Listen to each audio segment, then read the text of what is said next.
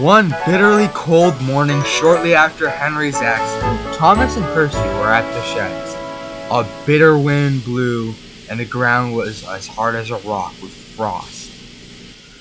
The firelight is late. I'm freezing. I want a warm boiler. He's not late. We woke up because of the cold weather.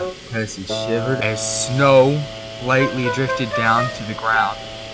Let's talk about something nice to take our minds off the cold weather. Like how icicles are gonna hang from all buffers in the cold. That's not funny.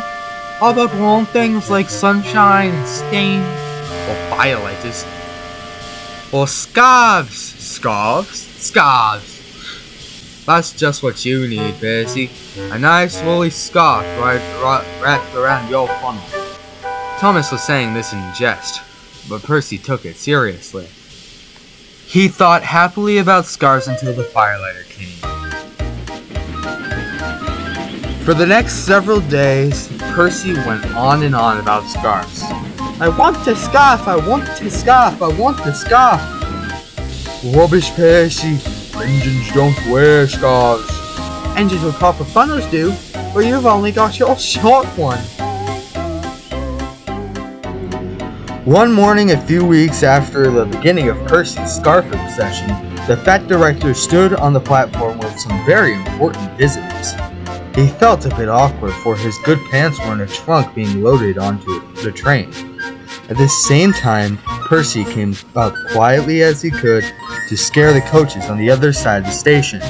He was so quiet that the guard moving the luggage across the tracks didn't hear him, and with a loud crash, Percy rolled over the cart.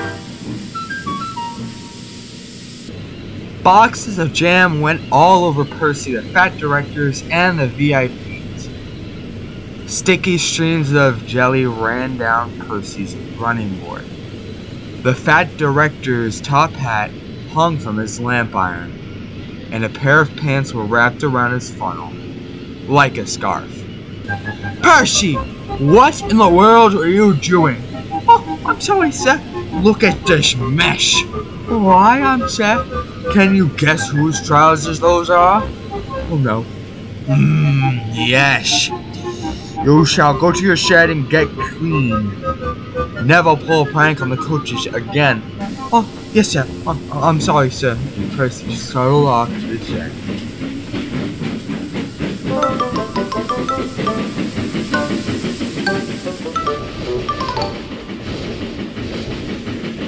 When James arrived, he laughed at the jam-covered Percy.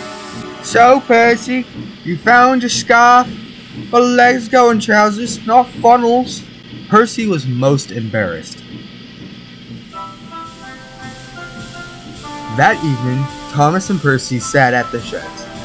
Percy's driver had taken off the trousers and hosed off the jam. It's supposed to be warm tomorrow, so you won't need scarves, Percy. Engines don't wear scarves. Engines need warm boilers.